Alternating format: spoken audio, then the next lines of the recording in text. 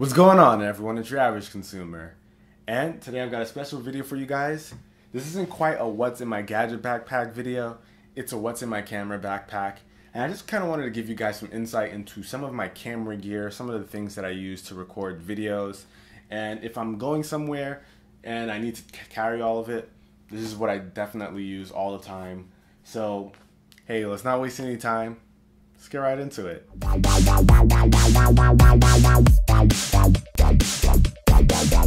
Alright guys, here's the camera backpack, and I do want to note that I am not using my regular DSLR that is inside of here. I'm borrowing another camera to record this video, so I apologize if it's not as high a quality. But yeah, and also I want to note that this is by no means a bag or equipment that an average consumer would have. This is the stuff that I use to record my videos, so I'm not expecting everyday people to have all of this stuff inside of this backpack for sure. So I just want to make sure I put that out there, and enough of that talking, let's get to the bag. So this is a Case Logic backpack. I'm not sure what the model number is, I don't remember off the top of my head, but I'll have links in the description down below of everything that you see in this video, every piece of gear, the backpack, all that stuff is going to be in the description, so you can find pricing and availability there. But yeah, I'm a huge fan of Case Logic products. As you guys saw in my last gadget backpack video, I used one of their bags. So this thing has a lot of compartments, and I'm going to go through all of them. Here's a quick overview of what the backpack looks like. A lot of padding in the back, which is good because there's a lot of equipment in here. What's really cool is that the side right here has straps so that you can carry a small tripod. And a tripod that could fit would be around this big. So something really small. This thing can actually fit there. I didn't want to put it on here because I didn't want to mess up my desk. But that could work. The rest is just a bunch of compartments. The bottom is also weather sealed. So it's got the tough material here. So when you're outdoors and you're trying to take pictures, maybe you're doing like landscape shots or you're doing outdoor shots and it's raining, you can put this down. It could be in a puddle and you have no worries about getting your equipment wet, because this will take care of all that. It's really hard, and it's definitely weatherproof. Now to get inside the bag. In the front compartment, what do we have here? So we've got some lens caps and stuff like that. Just two here. Let's see, we've got a memory card here. Most of the memory cards are inside of the camera. Inside of the cameras. We've got a remote. So I'm going to put all this stuff over here. We've got a remote so I can take pictures from afar. I don't have to be the one to exactly be there and hit the shutter button. I've got this cable that allows you to put a USB into a device, into two devices really. I'm going to show you guys what this is used for. And I'll have a link in the description for that. I don't remember the name of that off the top of my head either, but I'll show you guys in the description. I've got a couple of batteries here for one of my cameras, so I've got spare batteries. Got a horseshoe mount. I pretty much use this to put my my Zoom H1 on top of my DSLR, and yeah, that's all I really use it for. But you can put anything really that has like the little tripod mount. You can use that to hold it. Let's go on to this side. So the first thing you'll notice here, I have a charger for my MacBook Air that is also inside of here. But I have this charger here so that if I'm importing pictures and stuff like that, I know I'll have juice. Here is a camera strap for my DSLR, as well as this little hand grip. So if I'm taking pictures, I don't have to worry about it slipping. So it's a cheap little thing that I got from like B&H or something. But that's that. Of course, I've got a 32 gig memory card in here in case I need to transfer photos or something. I can put it on there. So that's that. And that's pretty much it for this pouch. It has two compartments, so you can put whatever you want in here. That just happens to be what I put in there. And one cool thing about the design of this bag is it has these two little straps. So when you're ready to pull out your DSLR or camera, you can just swing it over, zip this down, and these kind of stop the zippers from going any further, and you can pull out your DSLR. And boom, here's my DSLR. I have a Canon T4i, and equipped to it is a Sigma 30mm 1.4 lens. So that's what I have equipped to it, and this is like my favorite camera, my favorite lens to use. I have the T4i. I want to upgrade it to the 70D, but as of right now, this does a great job for me, so I don't really think I'm going to upgrade anytime soon. So this is what I use as my main camera for doing all of your average consumer videos. Pretty much this is it, guys. This is the one that brings you all the content. So put that over here. And also on top of it is a lens hood. If you saw me take that off, it just strap this on. So that's what's on here. So that's that.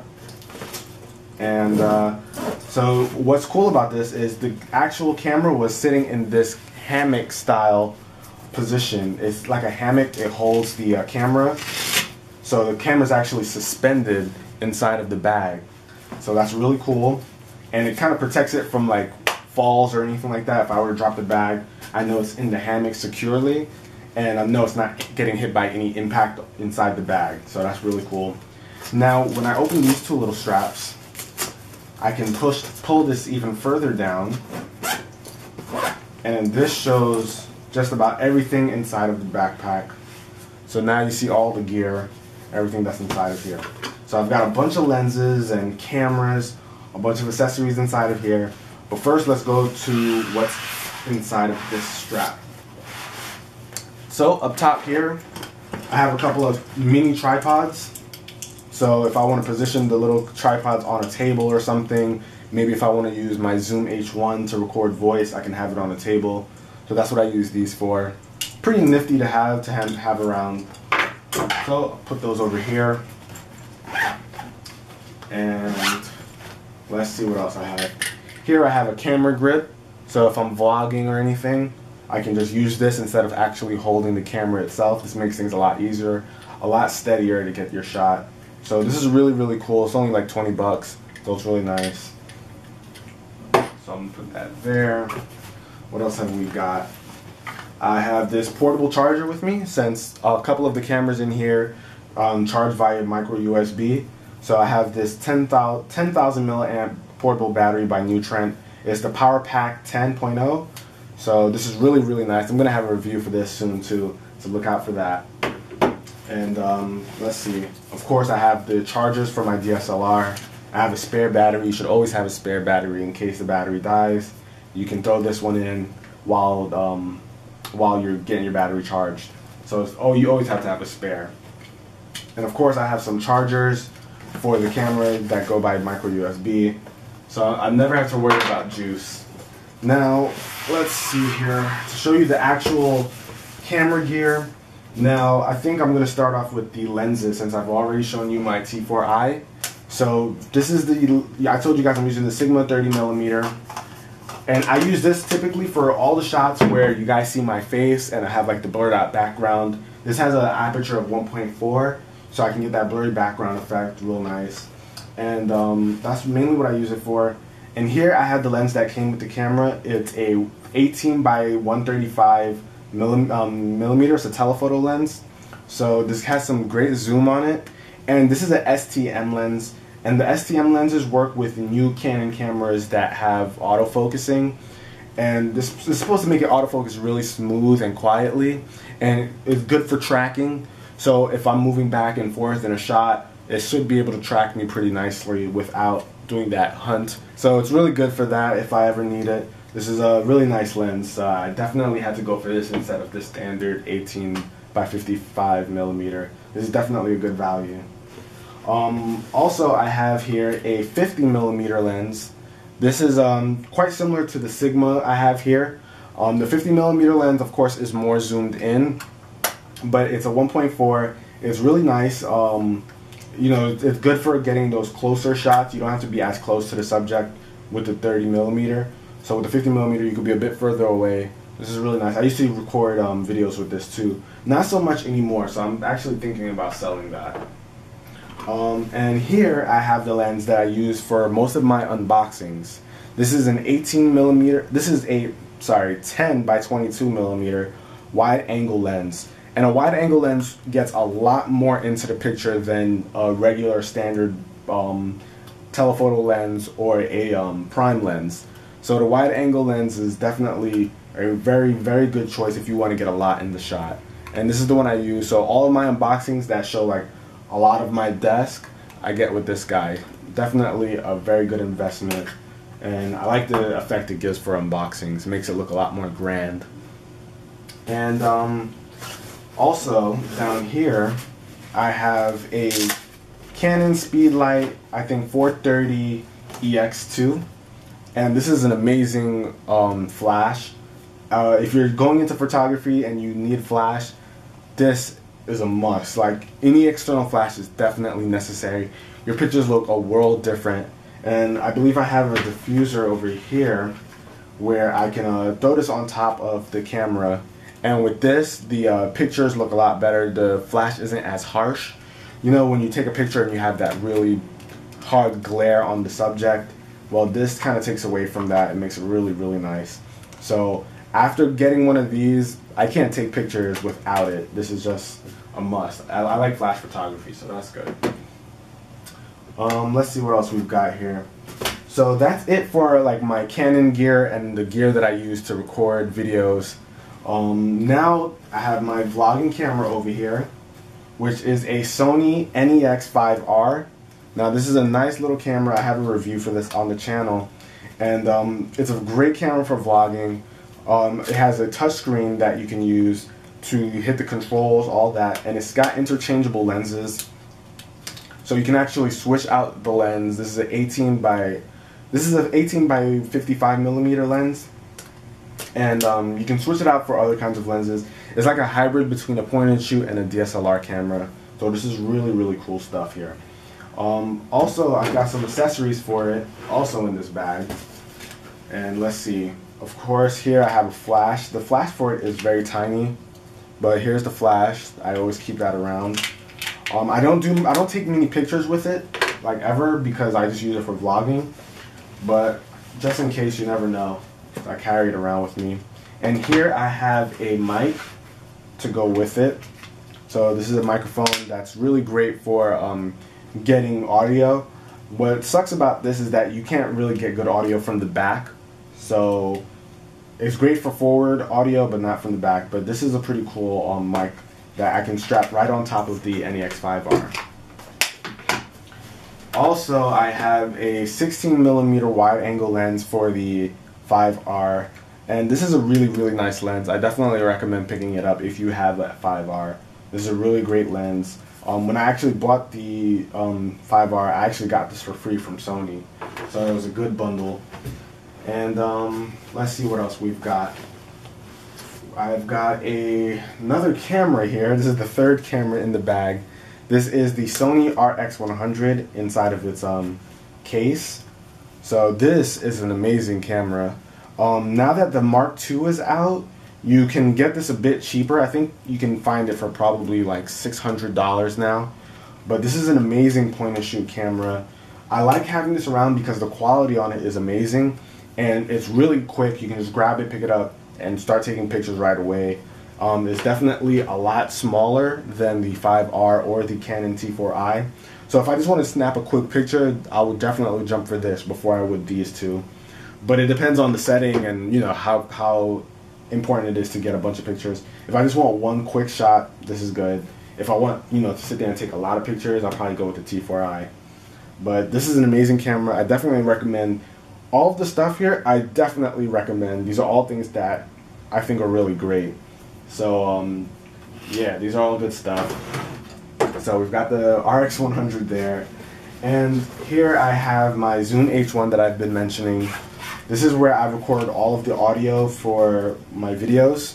So I just use this, and I use that horseshoe mount that I was talking about earlier, and I just screw this on top, and then I throw it on top of my camera, and boom, I've got my audio set up just like that. Pretty simple stuff. And inside of here I also have a windscreen, so if I'm taking this outdoors, I don't have to worry about wind and all that stuff. So here it is. This is really what the recording setup looks like. Boom. So that's that. I usually have this actually on a tripod, when I'm recording the Your Average Consumer videos. But if I'm ever on the go and I need to take it around, I can throw this right on top of it, so that's cool. And really guys, that's it for inside of this backpack, most of the stuff. Now this is a really cool backpack guys. You've got a lot of storage options here. And what's really cool about this backpack is that you can adjust how big you want all of the compartments to be, because all of the stuff can come out. So you can make this look however you want. You can, if you have one of those really huge telephoto lenses, you can take out all of these little pieces here and have the lens come straight down to the bottom. So you've got a lot of options here. Definitely very customizable backpack. I definitely recommend it. It wasn't even really expensive. I think it was like 60 bucks. And a lot of the camera backpacks that I've seen like in the Sony store and other places have been in the $100 range. And what Case Logic offers here for the price is definitely just like unbeatable. And I really love this hammock design where you can just throw your camera in here and have it really secure. Really cool feature. So that's that. Let me zip this up and I'll show you guys the back. This also can hold a laptop. So as I said, here I have my MacBook Air. So if I want to take this around, I can, and you know, process videos while outside. I don't have to wait to come home to do anything with the photos that I've taken. I can do it on the go. So very portable stuff. And I also include my Nexus 10. And you might be wondering, why do I have a Nexus 10 here? But it can actually do some really cool stuff for photography or even video. You can grab one of these cables. So here's a regular USB cable.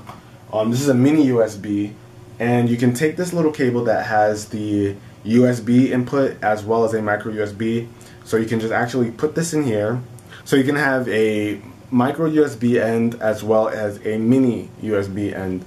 And what you can do is actually just plug in both ends into the camera as well as your tablet.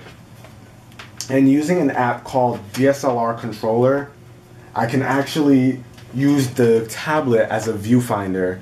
So I just have it set up like this, and I've actually Instagrammed a picture of me using this setup, and it's actually pretty useful. It's not the fastest way to see live footage, but it's good for when you want to see how focused things are. This is a really nice secondary screen, and it also has controls and stuff, so it's definitely a good little option.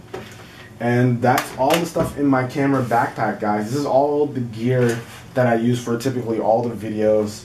Got the vlogging camera, the actual camera that I use to record everything on the channel, and all the lenses I use, the different kinds of lenses. Definitely very mobile setup.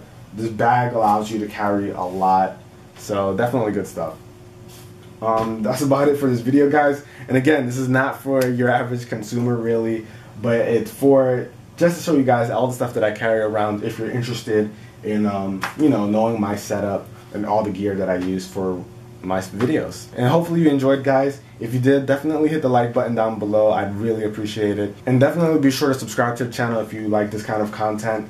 I post videos all the time, so hopefully you like the channel. And I'll catch you guys in the next one. Till then, it's your average consumer. Peace.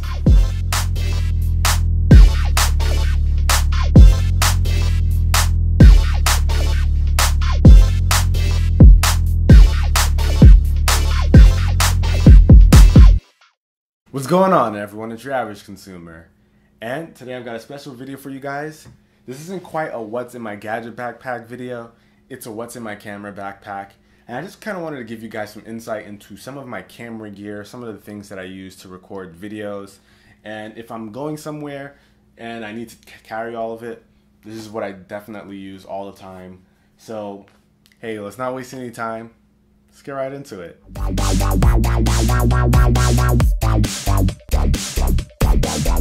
Alright guys, here's the camera backpack, and I do want to note that I am not using my regular DSLR that is inside of here. I'm borrowing another camera to record this video, so I apologize if it's not as high a quality.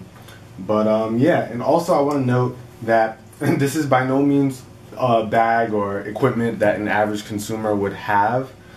This is the stuff that I use to record my videos, so I'm not expecting everyday people to have all of this stuff inside of this backpack for sure. So I just want to make sure I put that out there, and enough of that talking, let's get to the bag. So this is a Case Logic backpack. I'm not sure what the model number is, I don't remember off the top of my head, but I'll have links in the description down below of everything that you see in this video, every piece of gear, the backpack, all that stuff is going to be in the description, so you can find pricing and availability there. But yeah, I'm a huge fan of Case Logic products. As you guys saw in my last gadget backpack video, I used one of their bags. So this thing has a lot of compartments, and I'm going to go through all of them. Here's a quick overview of what the backpack looks like. A lot of padding in the back, which is good because there's a lot of equipment in here. What's really cool is that the side right here has straps so that you can carry a small tripod. And a tripod that could fit would be around this big.